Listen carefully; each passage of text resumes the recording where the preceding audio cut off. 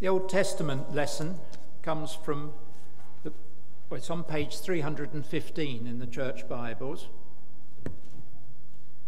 And I will be reading from 2 Samuel chapter 11, verse 26, through to chapter 12, verse 13.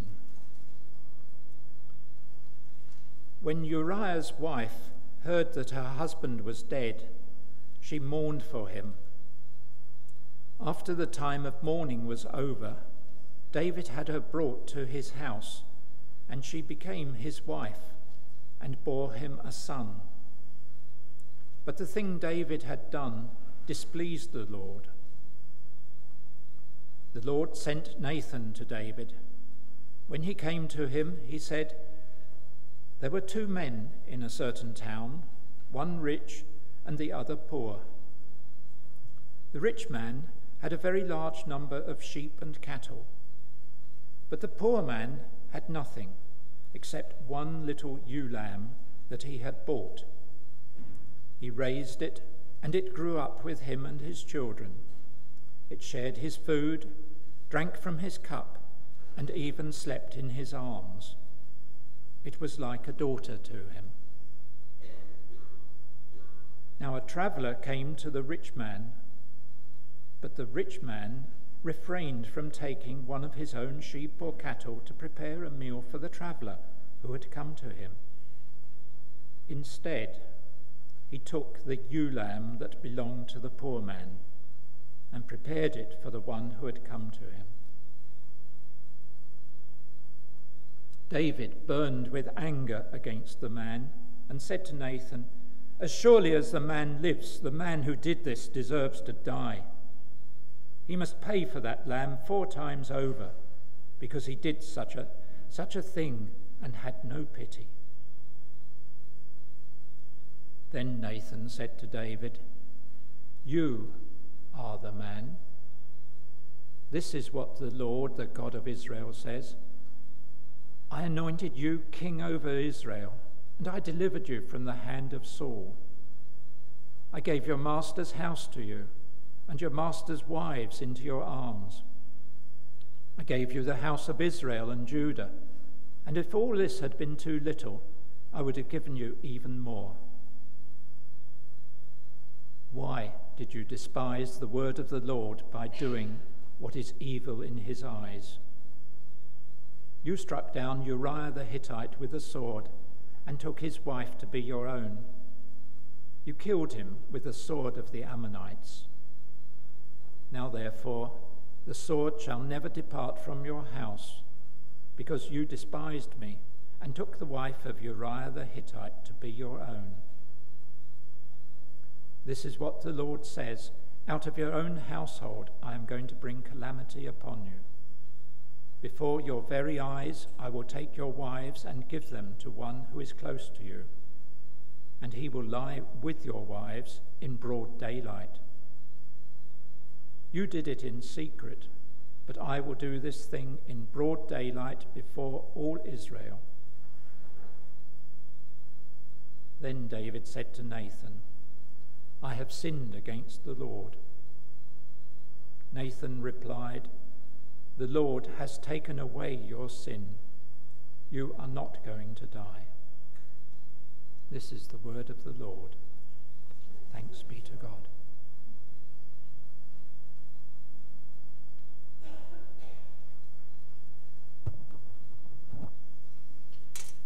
My reading is from Ephesians chapter 4, verses 1 to 16, on page 1175 of the Church Bible. Unity in the body of Christ. As a prisoner for the Lord, then, I urge you to live a life worthy of the calling you have received. Be completely humble and gentle. Be patient, bearing with one another in love. Make every effort to keep the unity of the Spirit through the bond of peace. There is one body and one Spirit, just as you were called to one hope when you were called, one Lord, one faith, one baptism, one God and Father of all, who is over all and through all and in all. But to each one of us grace has been given as Christ apportioned it. This is why it says, "When he ascended on high, he led captives in his train and gave gifts to men." What does he ascended mean except that he also descended to the lower earthly regions? He who descended is the very one who ascended higher than all the heavens in order to fill the whole universe. It was he who gave some to be apostles, some to be prophets, some to be evangelists, and some to be pastors and teachers, to prepare God's people for works of service, so that the body of Christ may be built up until we all reach unity in the faith and in the knowledge of the Son of God and become mature, attaining to the whole measure of the fullness of Christ. Then we will no longer be infants, tossed back and forth by the waves and blown here and there by every wind of teaching and by cunning and craftiness of men in their deceitful scheming. Instead, speaking the truth we love, we will in all things grow up into him who is the head, that is Christ. From him the whole body, joined and held together by every supporting ligament, grows and builds itself up in love, as each part does its work. This is the word of the Lord.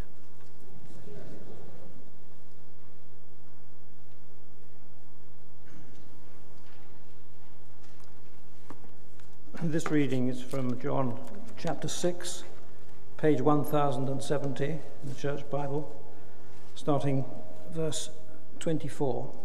John 6, verse 24. And once the crowd realized that neither Jesus nor his disciples were there, they got into the boats and went to Capernaum in search of Jesus. When they found him on the other side of the lake, they asked him, "Rabbi, when did you get here?" Jesus answered, "I tell you the truth. You are looking for me, not because you saw miraculous signs, but because you ate the loaves and had your fill. Do not work for food that spoils, but for food that endures to eternal life, which the Son of Man will give you. On him God the Father has placed his seal of approval." And then they asked him, What must we do to do the work God requires? Jesus answered, "The work of God is this, to believe in the one he has sent." So they asked him, "What miraculous sign then will you give that we may see it and believe you? What will you do? Our forefathers ate the manna in the desert, as it is written, he gave them bread from heaven to eat." Jesus said to them, "I tell you the truth. It is not Moses who has given you the bread from heaven, but it is my Father who gives you the true bread from heaven. For the bread of God is he who comes down from heaven and gives life to the world." "Sir," they said, "from now on give us this bread." Then Jesus declared, "I am the bread of life. He who comes to me will never go hungry, and he who believes in me will never be thirsty." Thanks be to God.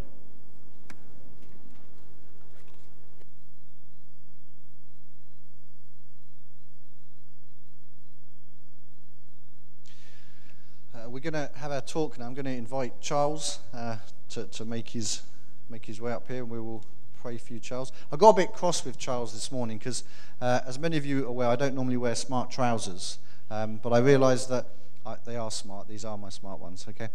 I thought, Charles is speaking this morning. He always looks really, really sharp. He always looks smart. He even looks smart in jeans, but he's wearing jeans. So actually, I could have got away with my jeans, even though Charles is speaking. Charles, let's pray for you.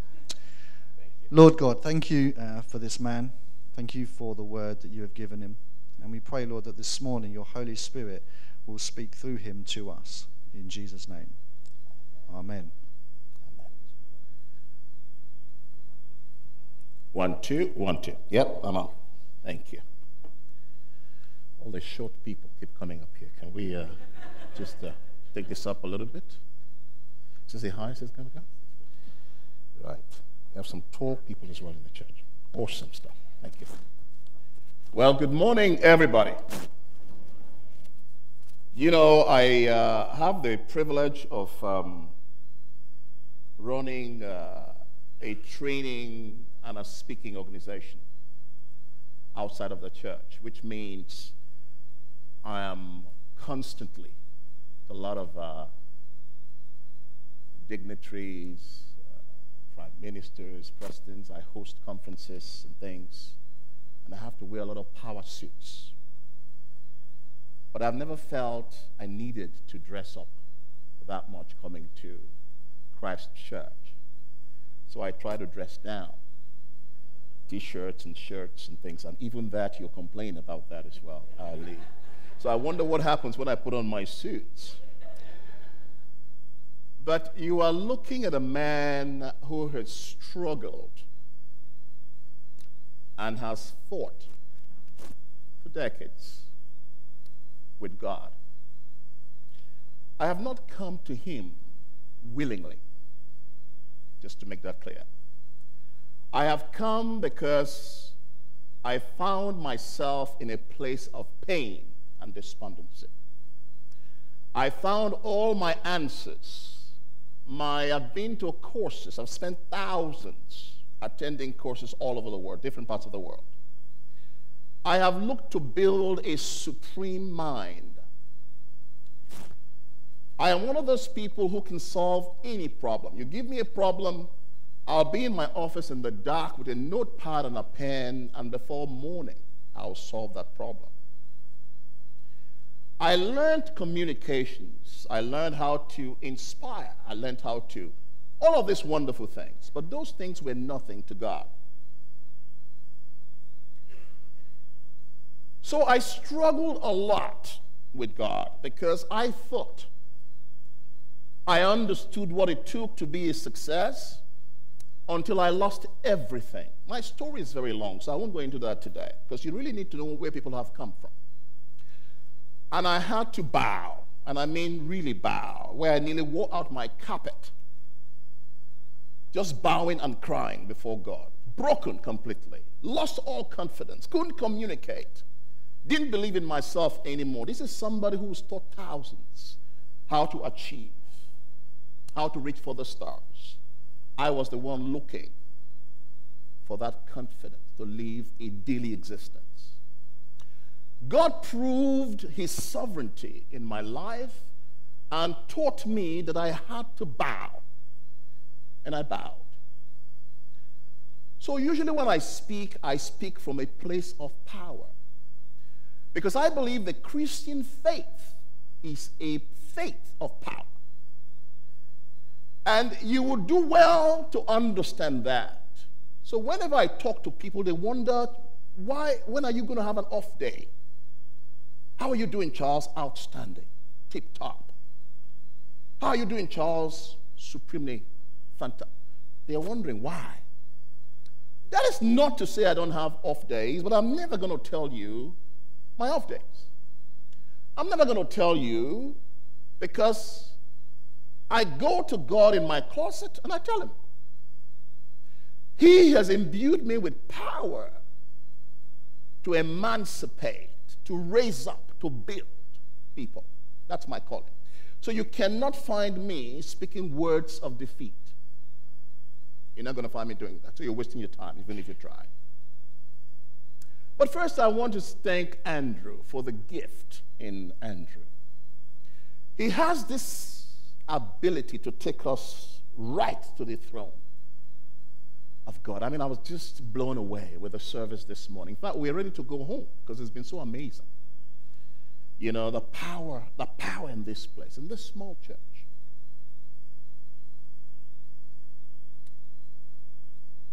Today I want to talk to you, or talk to us essentially, about the supremacy of Jesus Christ. You know, if you spend some time looking at the Old Testament, you will find out an idea about who God the Father really is, both his love and his wrath. This is why you and I can do absolutely nothing to please God without Jesus. He's not interested in how good you are. He's not interested about how friendly you are. All that is great post-Christ. If you're doing all of that stuff to win him, impress him, you are wasting your time. Because he sent Jesus, and unless you bow to the lordship of Jesus, you are wasting your time, just to make it clear. And I want to touch on some areas today because God is so personal. We have the Holy Spirit on earth right now, who is the only Godhead representative here on earth until the consummation of the age. And his job is to lead each and every one of us personally to the person of Jesus and help us to understand who Jesus is in a special way. That's the job of the Holy Spirit. So the Holy Spirit is here. Jesus is not here on the earth right now. The Holy Spirit is, representing both the Father and Jesus Christ. So, Father, as I share your word this morning, let the hearts of your people be open to hear. Let the words that come out of my mouth be directed, Lord, to the hearts of your people. You work in a personal way. Some of the things I will say today will essentially be received by people in different ways. You know which of them need to hear whatever it is that I have to deliver this morning. Give me clarity of speech and clarity of expression in the name of Jesus. Amen. I have noticed when I come to church that I have more fear speaking to you than I have speaking to dignitaries. And I've wondered why for a long time. And I think the reason for that is that there is something about the Word of God that needs to be handled with fear and reverence. I can get away with all kinds of things outside of the church, but in church, because we are God's children, he holds us responsible to disseminate his word with accuracy, with fear and with trembling. So forgive me for trembling a little bit before you this morning, okay? But I know you'll make me a bit comfortable. So let us begin. The title is The Supremecy of Christ. Now, what does that really mean? My years of consulting in the city of London, I spent a lot of time with very, very senior executives. Some I was able to lead to Christ, to their surprise. But I knew it was the Holy Spirit's doing. He tended to bring to me people who will only receive his word through somebody like myself. And I noticed that because they were in need. And they needed confidence. And as a coach, I had to provide that for them. But when you ask people about God, nearly everyone will tell, oh, yes, oh, God, I love God. If you want to really test people, which God it is, ask them about Jesus. And immediately, you will see some glazed look over their eyes, some denials, some running around trying to show we are really into God. They will not really want to endorse Jesus Christ. Why? Because Jesus is the key. Which God are they serving? Which God are they talking to you about? Unless they mention the name Jesus, you are dealing with a totally different spirit. And for those who are serving other gods and serving Satan, they will never, with their mouth, acknowledge or endorse Jesus. Test it and see. That's how you begin to know the key. The key is Jesus. If you are leaving Jesus out, you're wasting your time. And I'll prove that to you today. So what does Christ mean? Christ, what does it mean? This amazing Savior of the world, what does it mean? To the surprise of many, Christ is not Jesus' last name or second name. Christ actually comes from the Greek word Christos, meaning the anointed one or the chosen one. This is the Greek equivalent of Messiah or Messiah. Jesus is the Lord's human name, given to Mary by the angel Gabriel. We all remember that story. Christ is his title. Just like you have prime ministers, you have presidents, Christ is Jesus' title, signifying Jesus was sent from God and by God to be a king and a deliverer. Jesus Christ means Jesus the Messiah, or Jesus the Anointed One. In ancient Israel, when someone was given a position of authority, oil was usually used in the anointing of that individual, signifying that this person has been set aside or set apart for God's use or for God's purpose. Just like you had the kings and priests and prophets were anointed in such fashion. There are hundreds of prophetic passages in the Old Testament that refer to a coming Messiah who will deliver his people. Ancient Israel thought their Messiah will come with military might to rescue them from terrible kings and from terrible oppressors. And they were disappointed when Jesus Christ came, because he came for much more than that. They thought he would deliver them from decades of captivity from pagan nations. But the New Testament reveals a much better deliverance provided by Jesus the Messiah. And this is a deliverance from the penalty of sin. Christ came to deliver us from the penalty of sin. The Bible says Jesus was anointed with oil on 2 separate occasions by 2 different women. But the most significant anointing came by way of the Holy Spirit. Jesus' title of Christ means he is God's anointed one, the one who fulfills the Old Testament prophecies, the chosen Savior who came to rescue sinners, and the King of Kings who is coming back again to set up his kingdom on the earth. This is the one whom we serve.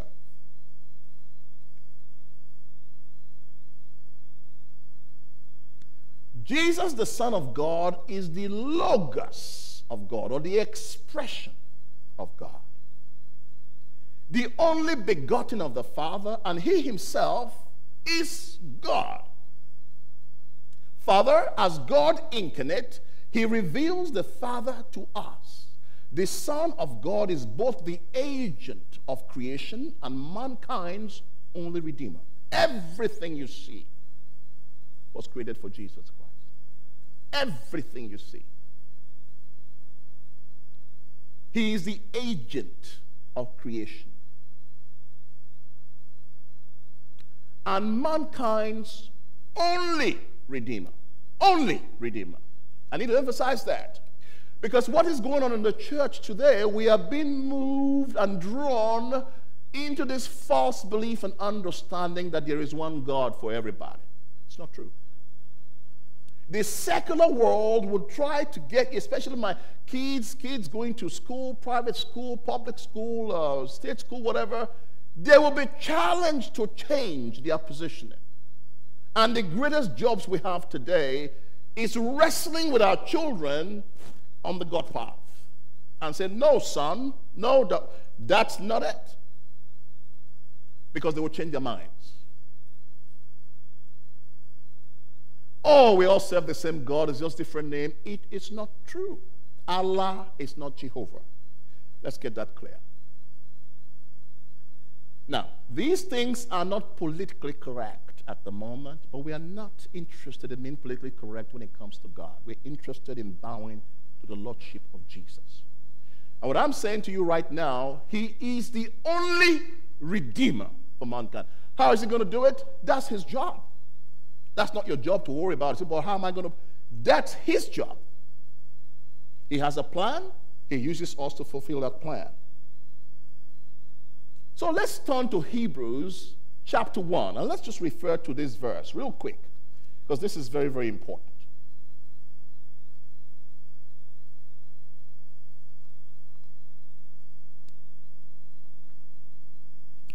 If you look at Hebrews chapter 1, starting from verse 1, in the past, God spoke to our forefathers through the prophets at many times and in various ways.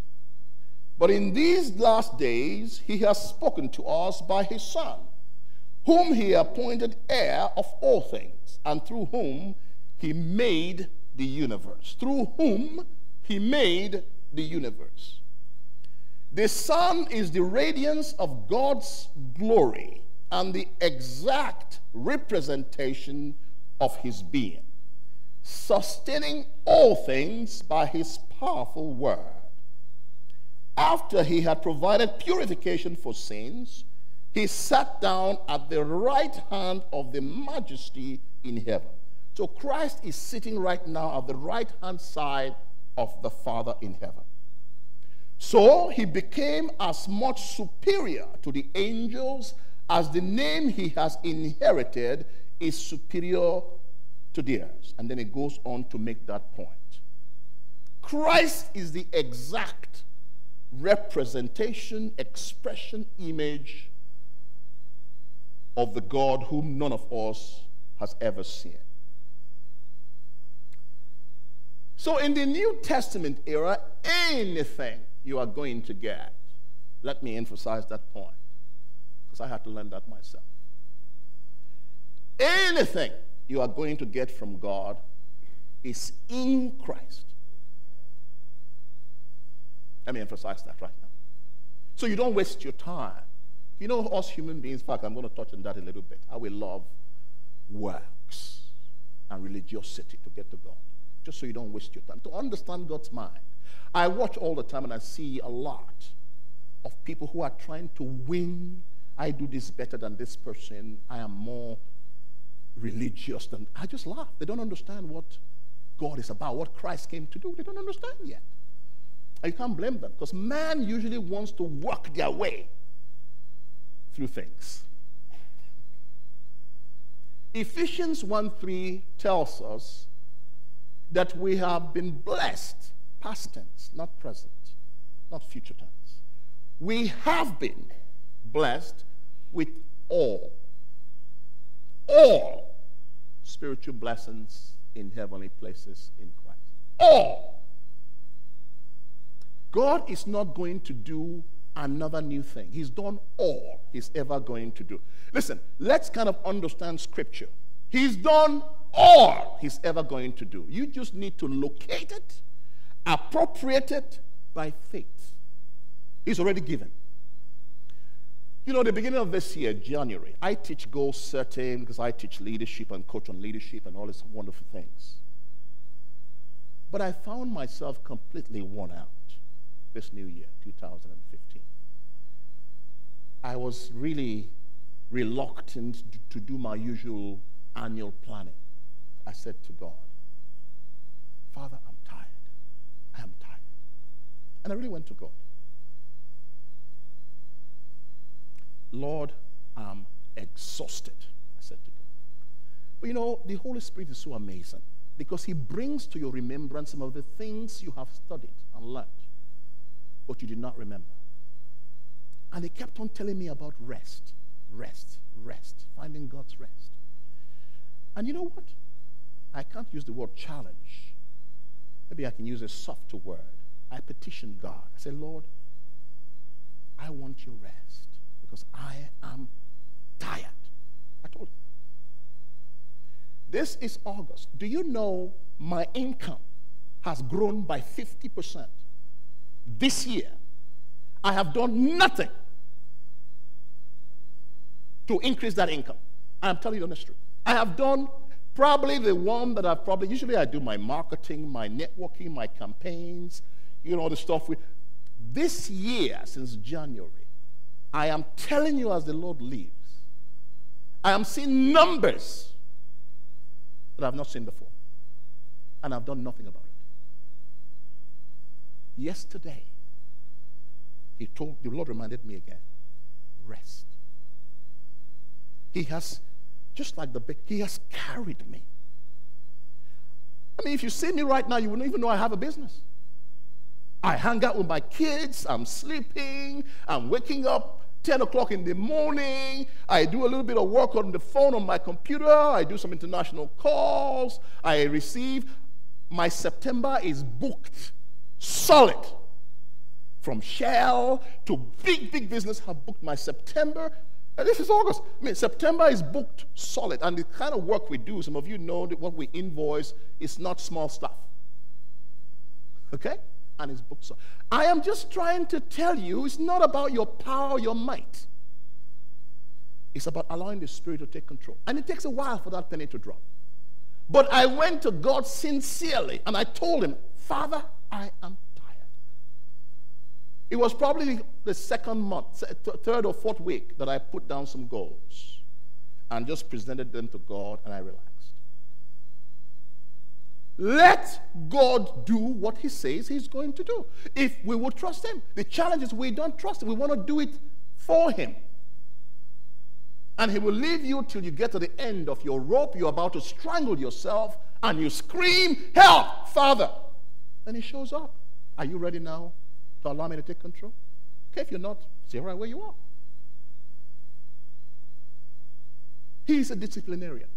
He would discipline you because he has to develop his Christ in you.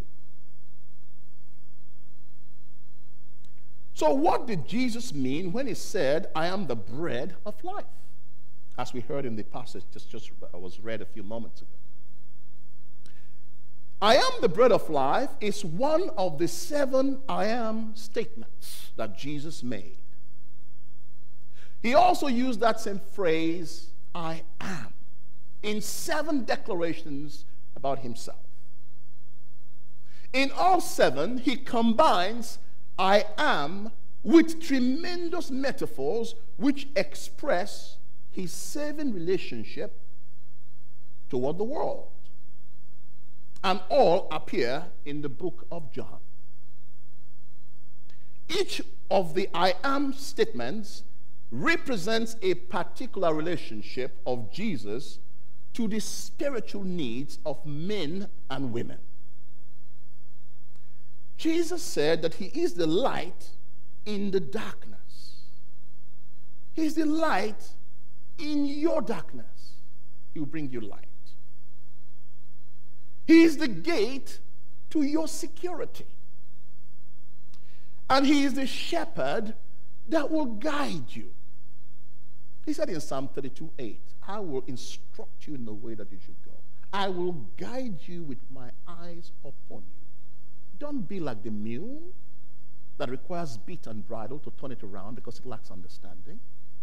The imagery I have is Jesus behind you, his right hand on your shoulder, pointing the way you should go. This way, daughter. This way, son. I will guide you. I will guide you. Follow me.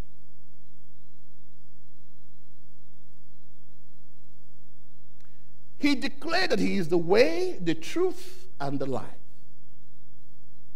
The way, the truth, and the life. I discovered that truth is a person.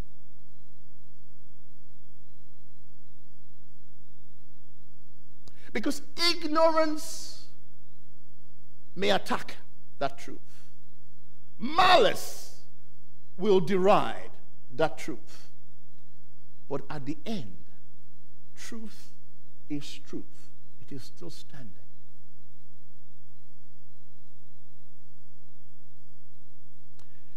These include, I am the bread of life, which came down from heaven.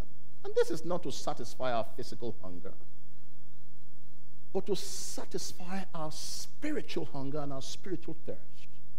So that we don't focus only on bread, physical bread, but we focus on eternal bread that never runs out.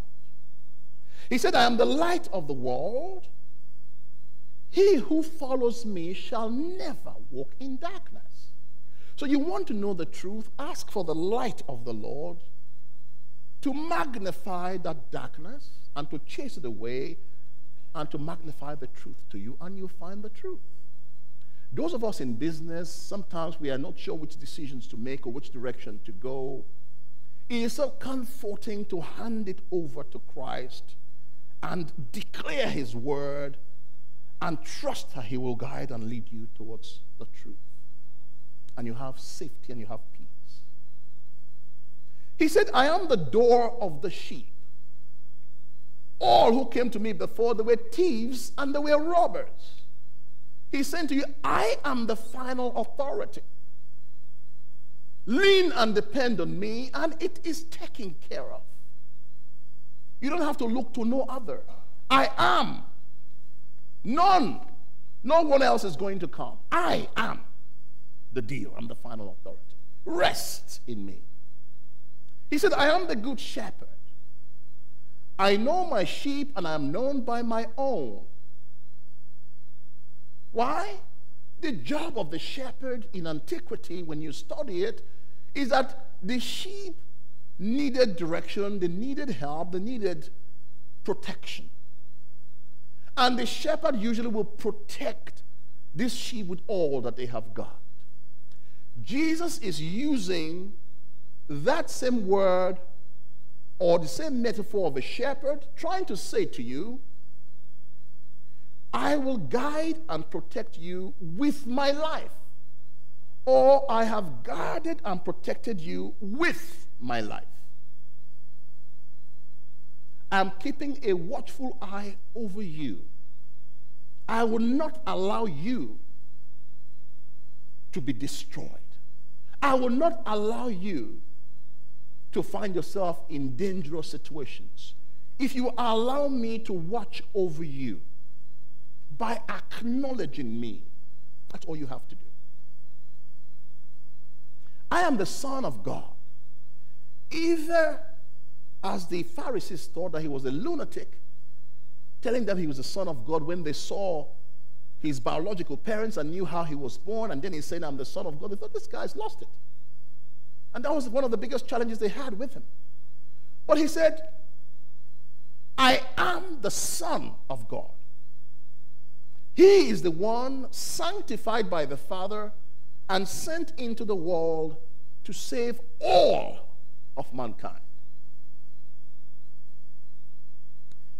Then he mentioned, I am the resurrection and the life. Many of us have dead situations in our lives. Things that are not working. Things that have stopped working.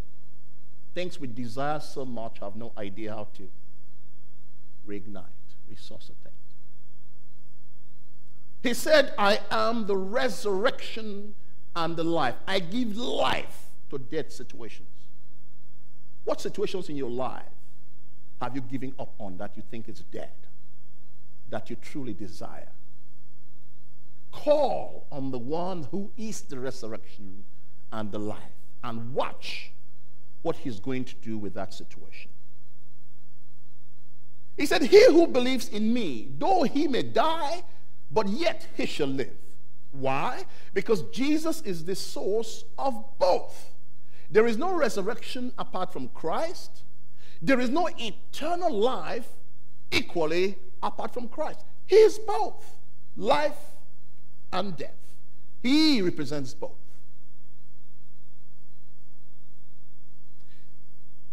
I am the true vine. Even though we cannot physically see Jesus, he wanted us to know that we are closely connected to him as the branches of a vine are connected to the stem. We will keep on receiving the nourishment we need to live an exemplary and productive existence as long as we are connected to that vine, to that stem. No matter where you are, The Bible teaches us that the kingdom of God is within you. So God is closer to you and I than breath. You just need to whisper, Father, wow, and here he is in action. Jesus, oh wow, here he is in action. I remember a story coming from, my son was 3, we're coming from France. And it was snowing in England, and we just left Calais, we got to Dover, and we began to drive. I had this sports car then, a 2-door job. And before I knew it, the car just went into a skid. You know, Mercedes is not very good in snow. Really, really terrible in snow. And all of a sudden, my wife, my baby son, everyone in the car began to swerve. And I just screamed, Jesus! I just found the car instantly, just by the ditch. Stopped. I remember it this day. Because you can never forget when God shows up for you. You can never forget. And we're right there, and they came, they told us all the way home. Dover. Safe. No born, none hurt.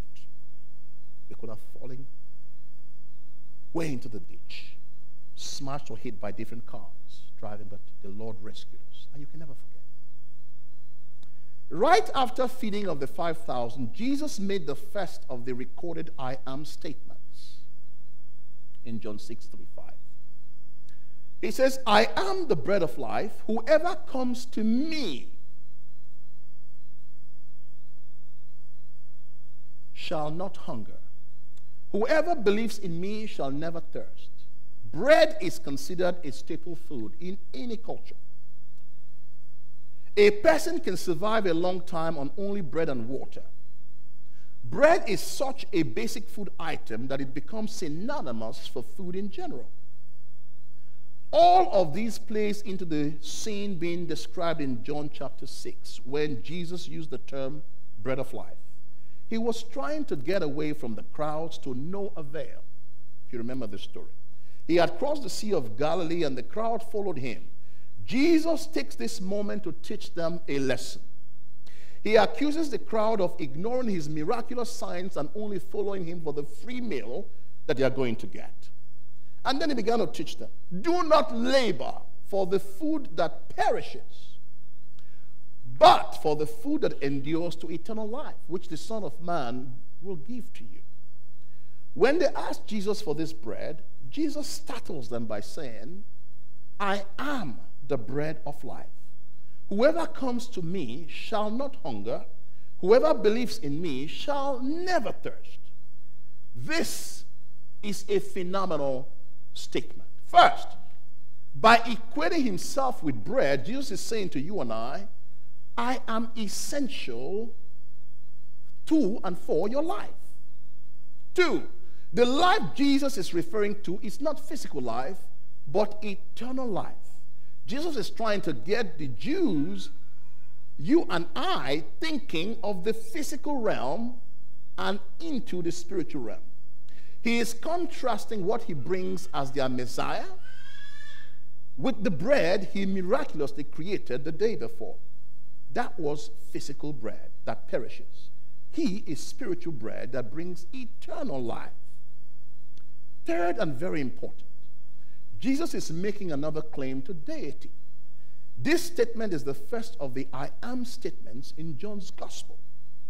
The phrase I am is the covenant name of God, Yahweh, revealed to Moses at the burning bush. The phrase speaks of self-sufficient existence, or what theologians have called aseity, A-S-E-I-T-Y, which is an attribute only God possesses. It is also a phrase the Jews who were listening would have automatically understood as a claim to deity. Fourth, notice the words come and believe. This is an invitation for those listening to place their faith in Jesus as the Messiah and Son of God. This invitation to come is found throughout John's gospel.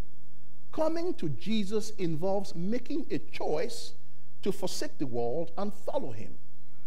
Believing in Jesus means placing our faith in him, that he is who he says he is. And there is the key. And that has been our struggle. Believing that Jesus is who he says he is. And mankind has always struggled with that. We want to find a different way. Last time I spoke here, I mentioned to you how I fasted one time for 7 days, thinking I was very spiritual. I fasted and fasted, asking God, breakthrough, Lord, breakthrough, all of these wonderful words. At the end of my 7 days, nothing. And I was silent thinking, Lord, you mean all this work, you've not heard any of my prayer? And one little word at the close of prayer, the 7th day, believe my word. That's all he told me. Out of that 7 day of fasting, believe my word. Isn't that amazing? Believe his word. So, let's wrap this up.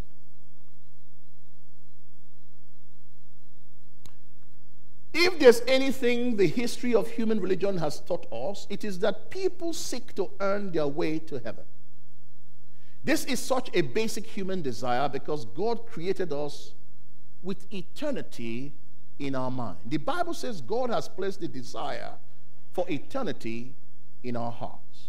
The Bible also tells us that there is nothing we can do to earn our way to heaven because we have all sinned. And the only thing our sin earns us is death. There is no one who is righteous in himself.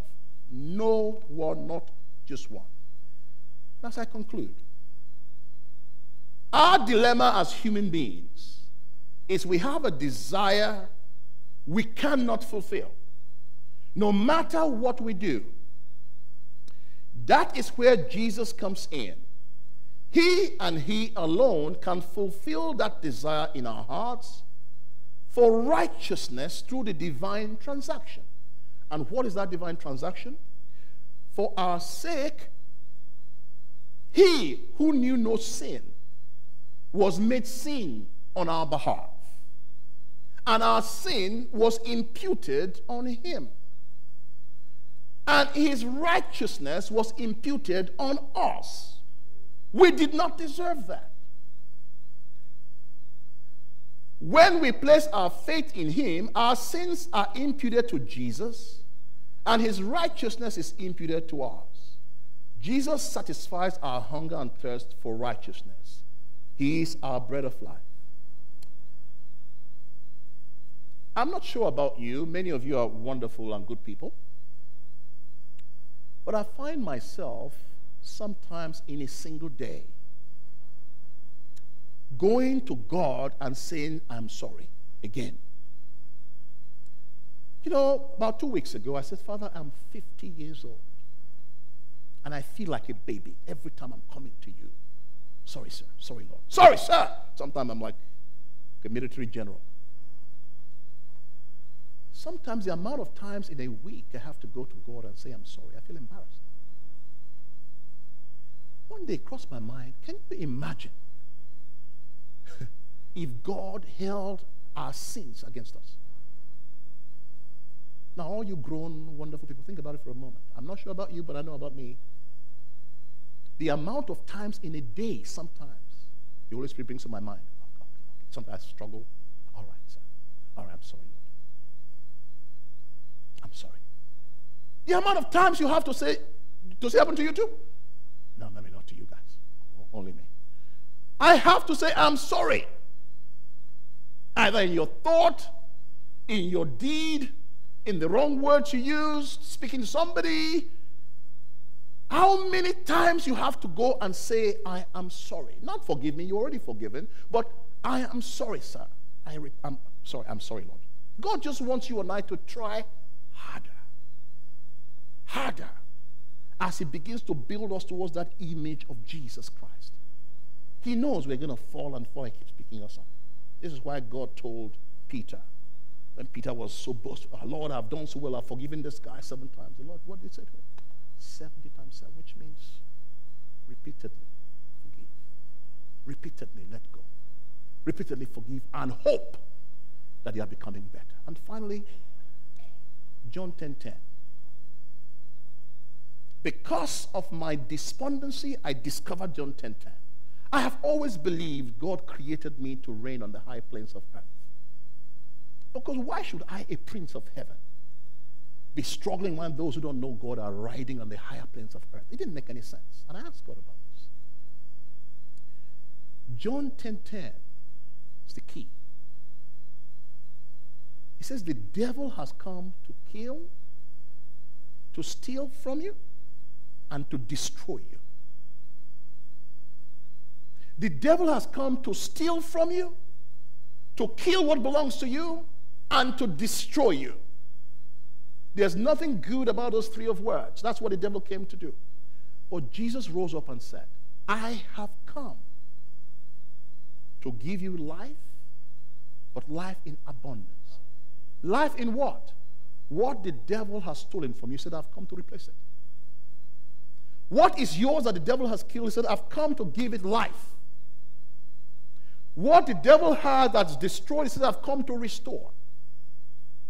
Everything he's come to restore it, give new life to it, replace what has been stolen. Call on Jesus to replace everything that belongs to you, everything of yours that has been killed, everything of yours that has been destroyed. Call on him and watch him do it for you. That's what he's come to do. God bless you. Thank you.